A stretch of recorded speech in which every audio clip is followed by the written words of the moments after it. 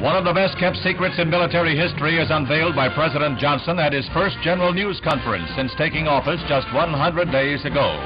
His startling announcement is that after 5 years, the U.S. has developed a jet high-altitude interceptor capable of flying long distances at 2,000 miles an hour, 3 times the speed of sound.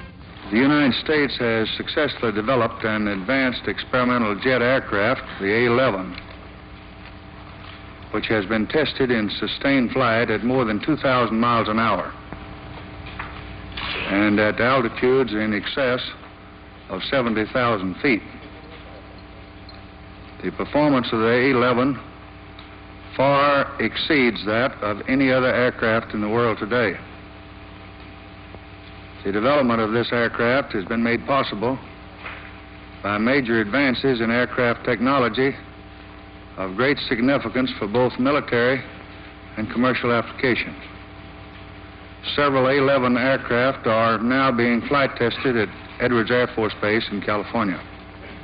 The development of a supersonic commercial transport aircraft will also be greatly assisted by the lessons learned from this A-11 program.